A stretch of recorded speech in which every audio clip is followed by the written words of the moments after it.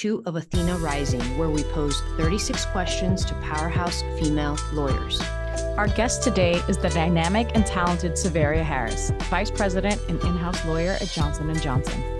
On this episode, Savaria talks about the importance of being your authentic self in all spaces, especially the workplace. We're so glad you're tuning into our podcast. Whether you're an Athena or an ally, welcome. Ladies, let's rise. Hi, Vanessa. Hey, Marisol, how are you? Better this week than it was last. Last week was tough, but here we are. It's another Friday. The weekend's upon us, and we're here with the lovely Savaria Harris. Savaria, thank you for joining us.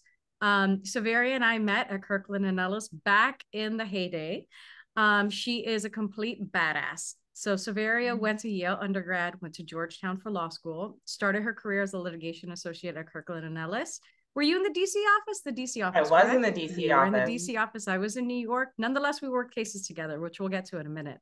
After Kirkland, Savaria went to DLA Piper, where she was a partner, and now she's at Johnson & Johnson. She's been at Johnson & Johnson since 2016, and there she's equally a badass. She hosts the WLI, which is the Women's Leadership Initiative, and a blog, I believe, and podcast for that initiative, which she'll tell us all about as we're learning our new blogging skills and podcast skills.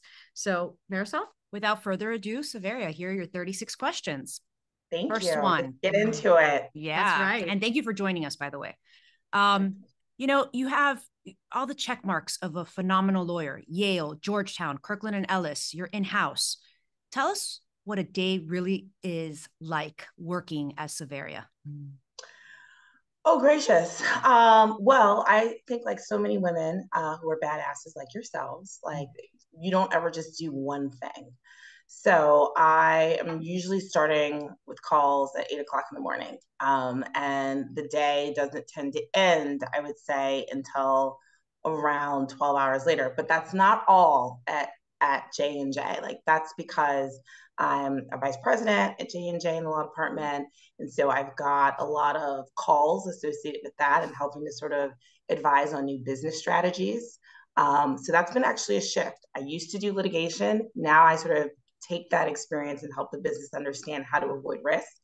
But then I also have, you know, my extracurriculars, and I was chair of the WLI corporate chapter. We now have a new chair who is phenomenal. But I have a foundation of my own, which is the Unlock Foundation, which is really focused on professional women and reimagining the way they connect. So between the foundation and J&J, I've got a lot of calls and a lot of time spent advising, connecting, solutioning. It's exciting and exhausting. Sounds all like at it. once. All at once. But you're able to do it. So there you go. Yes. What was the biggest shift that you had to make mentally in going from big law to in-house? Was it putting on a business hat, or what was the biggest shift? I actually will say, I think that being a partner at a firm helps one go in-house in a really astonishing way, in the sense that partners are business people themselves, right? They are responsible for business generation. They are responsible for minding numbers. And so coming in-house, I actually felt like it lent itself nicely, because I was working with business people who themselves had to hit numbers and had business plans. And so I actually had a lot of sympathy, and it actually sort of, I felt like, let's do this. Like, I'm a partner in this, and let's help you come up with ways that are risk mitigated, but where you can hit your goals, because I know what it's like having to sort of live and die by numbers. You just mentioned your foundation. Can you tell us a little bit more about that? Yeah, absolutely. So the Unlock Foundation is launching on March 15th, Women's Equal Pay Day. And That's right. That's right. I love it. Right. I love it. You know, we like numbers, hence 36. So I like the significance of that. Yes. So we had to pick something that was meaningful. And because that foundation is centered on solving the social problem of the gap in women's net worth, which stems from the pay gap, we wanted to start with awareness. And so we're so fortunate. We already have in the pre-launch phase over 450 professional women members in 7 countries. Wow. representing over 300 companies. And it's just exciting. We've got so many great partners pulling up to help the programming. And it won't only be in New York. It's a New York nonprofit. Programming will be everywhere. So really look forward to seeing women sign up. It's free to join. It's free to come to events. So it's really intending to have impact and be inclusive. So I think we're going to promise to sign up, join, support you in any way, and we'll be at your events. This fabulous. This is our public promise to you. I love it. I love it. This is the recorded commitment. Yes, you got it from us. That's I'm right. gonna always play it back when That's right. I'm like, Vanessa, I haven't seen you. Yeah, I want you ladies there, and we're looking to do something a little down in Miami as well. Yes. But that's a little bit of a teaser. I'll let you all think about what that might be. Well, the Miami market has blown up, so it's not just beaches and palm trees, but bring it. I mean, we're here for it. So you've done your own podcast. Can you tell us what that experience was like? Wonderful. Yeah. So back in 2019, I got this idea for a speaker series that was for women by women called Elevate. Actually, I had the idea for the series, but then I was listening to Level Up by Sierra one morning. And that's a great song. So yeah. To the best of one's ability. And she has this line where she goes, I just keep elevating. And I was like, you know what? That's what I want this speaker series to be called, Elevate. And so combined with the Women's Leadership Initiative Employee Resource Group title, it became WLI Elevate. And it really was all around women having conversations that transformed and inspired, not about work, and really revealing the everyday heroes around us. And the format was unique enough that we were lucky to have so many incredible women pull up to be guests and participate in the conversation circle. But I think they too were attracted to the opportunity not to be asked about their careers. I think especially the more visible you get conversations and questions around your careers. And so to have someone like Serena Williams or Vera Wang come and be like, I'm not going to talk about work. Awesome. I just get to talk about life with other women and hear other women share about their life with me. They were marvelous. And we had 25 episodes for 3 seasons. It ended right at the end of 2021 after our 25th episode, but it was such a gift and really shifted me in terms of recognizing this new passion I have around professional women. Sounds amazing. We have a lot of lawyers, hopefully, that are going to be watching our podcast, and a lot of them are in private practice, and they all want to know, what, as an in-house lawyer, do you expect from your outside counsel? Rapid response. We'll start there. Okay, rapid response. I think that this is like the real inside secret I'm going to give you. When you're at a firm, your business model, you don't even realize it. Like a fish doesn't know it's in water, but like your whole business model is like taking a complex problem, running conflicts, opening up a client matter number, and then like digging in and doing excellent typo-free, perfect work and giving us a beautiful recommendation. And however long it takes, although I know there are many late nights and weekends, but it's kind of like the quality of the work is really here. When you're in-house, it's like, it's like being parachuted into like an ER triage. Like you're just coming in every call, like boom, like you're like the doctor walking, like, what am I seeing? And like someone's running, this is the situation, and your skill, right, is in knowing the questions to ask, and people want an answer before you leave the room, right? It's like when you go to the doctor. If you go to the doctor, maybe if it's very serious, a doctor will say, we'll run some labs and we'll get back to you. But generally, when you go to the doctor, before you leave the doctor's office, you want a diagnosis and a prescription. You don't want the doctor to say, like, I'm going to open up a client matter number. I'm going to write a memo. I'm going to do some legal research. I'm going to do some legal research. Yes. It could be COVID. It could be Ebola. It could be the COVID. So many things, right? You wouldn't want that. And so the speed differential when you're in-house is, I could be on a conference call, I'll have a people emailing me while I'm in the conference call, and I'll have someone IMing me saying like, hey, Savaria, can I just get 5 minutes of your time? So when I reach out to outside counsel, I need a partner who gets it. And I have outside counsel who was a former colleague from Kirkland and Ellis, who supports me. And I email her, I text her. Sometimes I've had to just straight call her, and she's been phenomenal. But it is a speed difference between in-house and outside that I think until you experience it, it's hard to appreciate that pressure. And so to that point, I think friendships do help, because I have a client who was a friend in a different capacity before he got very senior in-house. And it's different when you have a friend texting you saying, no, no, no, no, no. Like the general counsel is asking for it like now, like the second. Right now. And like right now. And calls you and you're like, no, but I'm doing no, just you can caveat it, but just give me the answer, right?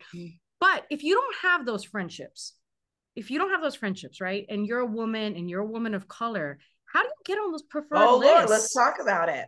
How do you know that? How do you get on those lists to get that? Let me say two things. Back when I was a younger lawyer, I went to a session on like a mentoring session for young lawyers, young women lawyers.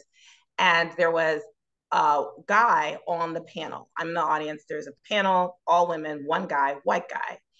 And he's listening to all the women talk about all the things, how hard it is to be a lawyer, a woman of color lawyer, the whole nine. And at the end, I'll never forget that this man said it because it was brilliant. I think he was like shell shocked, like what in the world are these people talking about?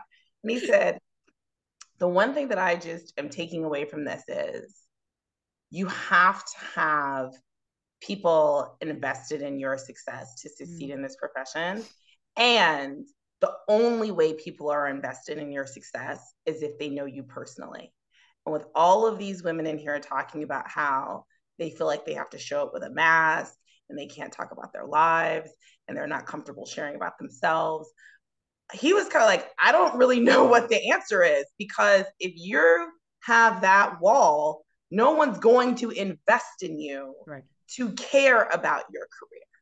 And that was a real unlock for me in terms of, I've got to start getting more vulnerable, more authentic, more willing to share about my life, which can be uncomfortable for women. And it can be uncomfortable for people of color, and people who don't come from families of lawyers and their backgrounds and all of that.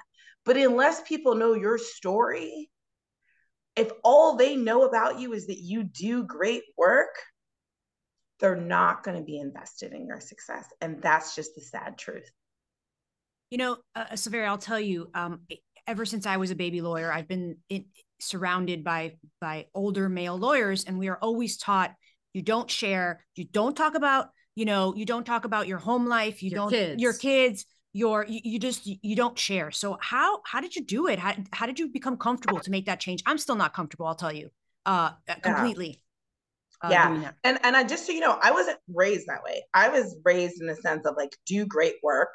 Right. And like, that's objective, right?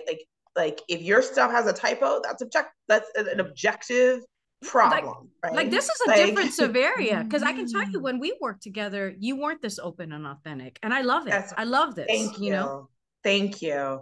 So I mean, I didn't. This is not where I came from. I definitely came from like a, people should know your work, and then your friends and stuff can know what you're like at home or whatnot. But when I went to this leadership program that J&J put me in for women called Ascend, the whole premise, we came in, I was the only woman from the law department chosen to go. I thought like, it's going to become like a business program, business leadership. But it threw out the rule book, and it's hosted by, it's not just a J&J program. The host is out of South Africa. She's got a company, Liz DeWett, look her up. She's phenomenal. But the whole thing is, who you are is how you lead. And the whole leadership program was about authenticity and getting comfortable with your story. And that's what shifted for me, of really just kind of realizing like, whatever you're embarrassed about, ashamed of, think is a chapter in your story of life that you shouldn't read out loud, that's actually that's the outlet that people connect into. Nobody connects to perfection. They like it, but they don't relate to it. Well, because so it's an illusion. Being honest is what works. Yeah. Yeah. No, I hear that. I think, perfection is an illusion when you're honest with yourself about that. Right. And so as a follow-up to this question, to your answer about that, though, I have a question for young women. I feel like all of us are at a certain level in our career where we have proven that, we don't have typos. We can write, we can speak in front of an audience, we can try a case, we can do depositions. Do you think that you can only be that true, authentic self once you've reached that level in your career? Or do you recommend that for people, women, young women of color starting out and they're like, nobody else in the room looks like me. How can I be my authentic self? I'm so encouraged by the young people. I was out with a young girlfriend last night, and that generation, I don't know what they're called, the Xennials, whatever they are, they are so lit. And I have to say, like, dude, like the way they even handle layoffs, right? Like these new terms, fun employment. They're like announcing your layoff. Like, we would all have heart attacks. Yes, we died. We would. Like everybody else, our generation, we like in the bathroom crying. Yes. Like, today I was laid off and I'm looking for new employment and these are my skills. And I'm like, what? So I almost say, like, I don't know that our generation has the answers because we might pull from the past and try to put it on them. But they're showing up to life with such courage and such optimism. And are they going to get it all right? No. But did we get it all right? No. So, I'm here for the new wave of people showing up. And I'm also here for the inevitable pivot that it asks from our generation and even people more senior to us to make space for it and not see it as unprofessional or not see it as like, they'll never get ahead. They're going to get ahead. One day we will die off and they will be in charge. So they're going to get ahead. Maybe we can make space for that. I love it. They are bold. They are. They're different than us. What is the one thing that you love about being in-house? Ooh, I love being so close to the business. I gotta say, like, I thought I was gonna miss litigation. I actually still have like a little bit of a hand in it in-house, which has been a blessing. But there is a high that I only thought I would get from trying cases that comes with like program launches, product launches, of like the strategy and the messaging and the figuring out all of the ways in which you're going to compete and win. See, business is still about competing and winning. Trials are about competing and winning, but business is the same thing. Who are our competitors? How are they placed? How are they messaging? How do we beat that? So I love working hand in hand with the business to compete in the market. Okay, so what's been the most rewarding case issue that you've ever worked on? In life? In life. You could, go in life if you want. If you don't want to just talk about, litigation, just you take the question how you take it. The HBCU case that I handled at Kirkland and Ellis, where we sued the state of Maryland for discrimination against its public, historically Black colleges and universities. And we sued them on 2 counts. One was program duplication and one was on funding. I handled the program duplication claim. It was special to me because I think I took like 40 deps in that case.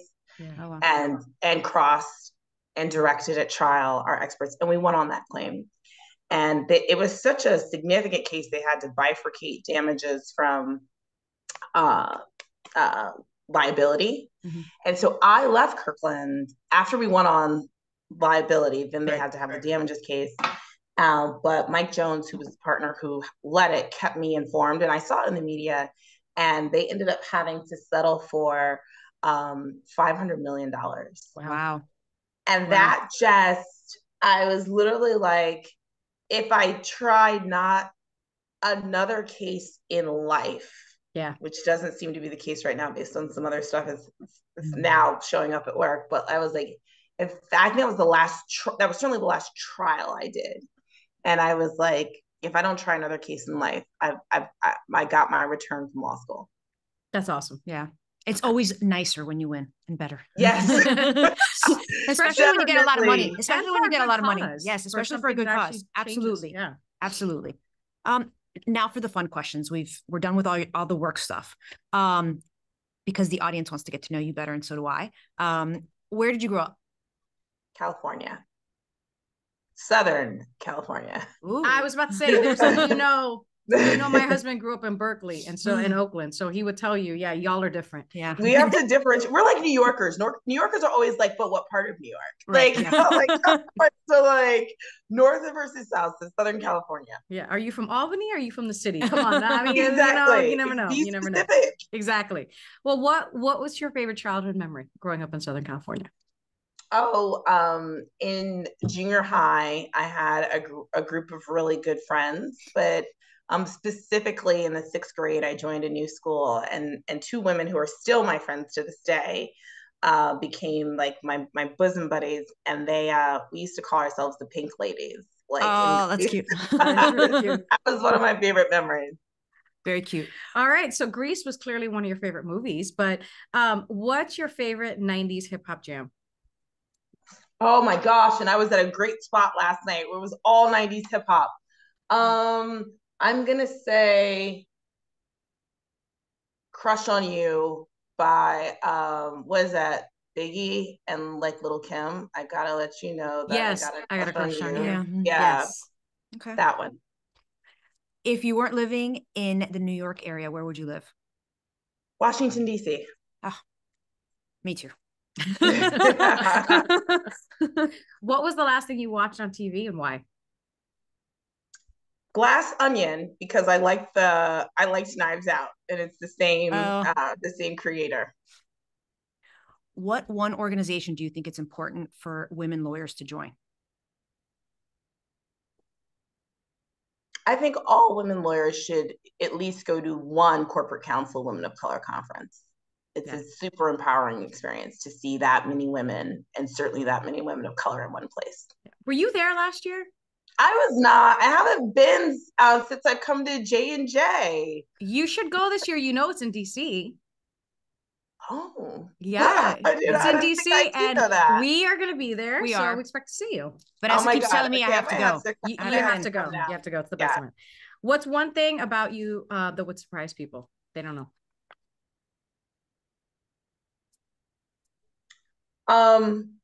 That they don't know, that would surprise them. Actually, I'm a very soft person. Yeah. Given the choice to have dinner with anyone in the world, dead or alive, who would you choose? Frida Kahlo. Oh, interesting choice. Yeah. What do you do in downtime? Oh, I do hot yoga. I play with my dog. He's like, I don't know where he migrate. He's over my shoulder somewhere on the ground. I definitely love going out. That I haven't grown out of that yet. I love going out to nice restaurants or hanging out with friends, and I definitely like to travel. So that's always on my calendar every year.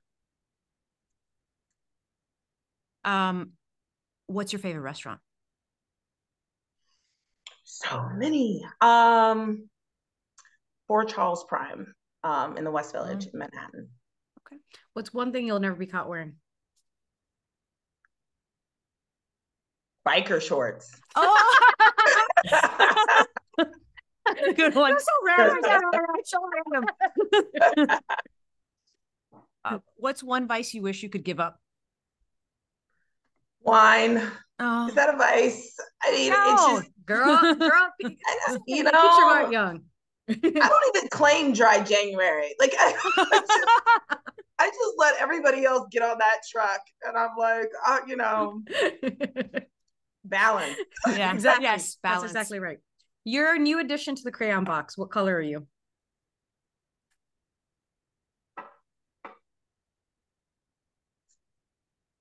Oh God. I am a neon color. Okay. Any neon. Any neon. Okay. When are you most inspired? When I'm alone. Yeah. You said you love to travel. What's your favorite place to travel to? I went to Amalfi Coast this summer, and I think it's one of the most jealous heaven on earth Heaven on earth places. I can completely understand why people go back again and again and again. If you weren't a lawyer, what would you be doing? I'd probably be a producer. Of? I'd probably be a movie producer. Yeah. What's your greatest personal accomplishment in life?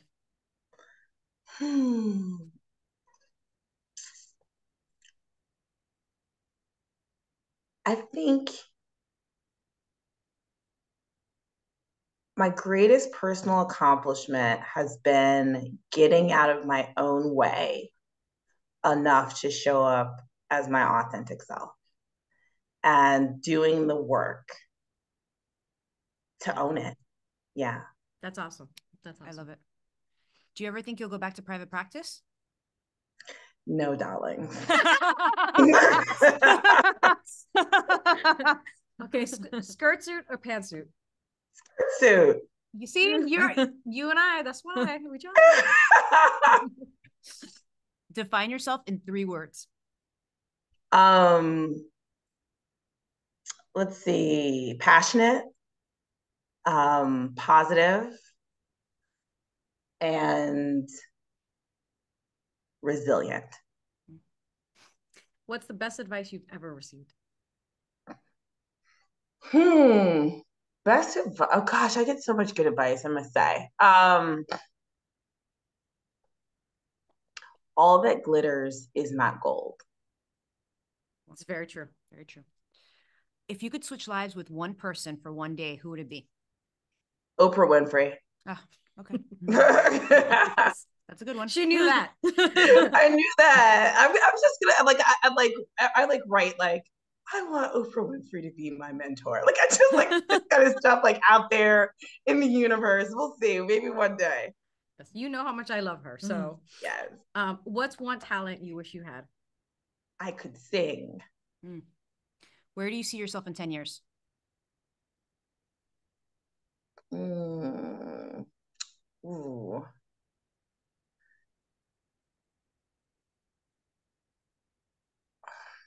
So hard.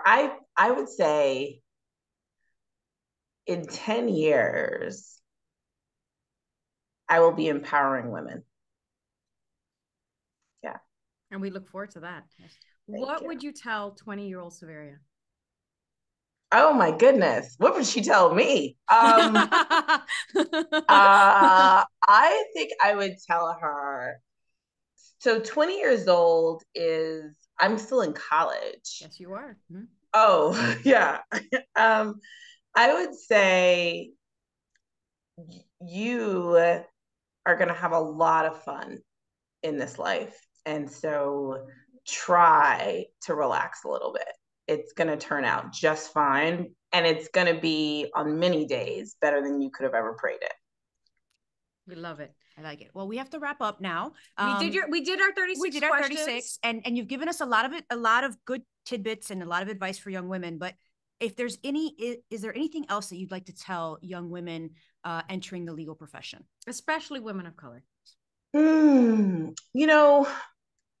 This is what I would say, and it's actually, I think Jay-Z said it. I like to quote rappers. That would I was about to say, girl, that would surprise people. I think that would surprise people that I do quote hip hop, and I've done it at work too. And someone was like, "Did you just quote Tupac?" And I was like, "Yes, I did." He's like, "I love it." Your talent will make room for you. And I think a lot of times we show up and we look around the room and we say, nobody here looks like me, or nobody here has my story, or whatever. But your talent is what made room for you. And it's going to keep making room for you in every room, in every space as you go to the next level. So you don't need to look like everybody else or be like everybody else or sound like everybody else. Focus on your talent, develop your talent, guard your talent. And that is going to be your passport always and throughout your career. I love it. Great and advice. I heart you. I heart you. It's been I so heart you long back. since I've seen you, but you're still amazing and you're doing better than I could have ever imagined. Thank you so much. Thank you so much for taking the time. Thank you, ladies. Congratulations on this platform. It's phenomenal. I had so much fun. Thank you.